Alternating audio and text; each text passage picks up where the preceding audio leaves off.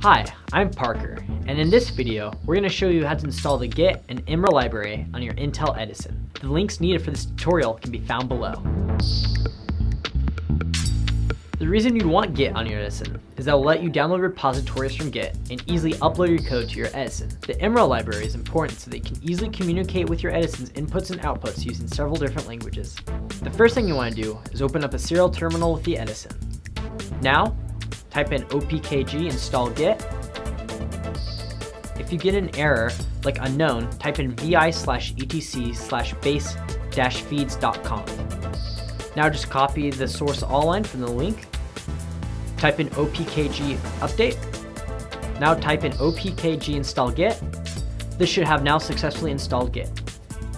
The next thing we're going to do is install the MRAA library. Copy in the line that starts with echo.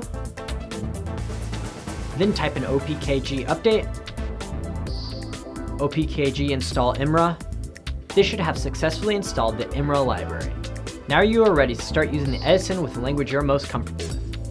Also, you can go on GitHub and try out cool projects. If you want more information on Git or the MRAA library, check out the links below.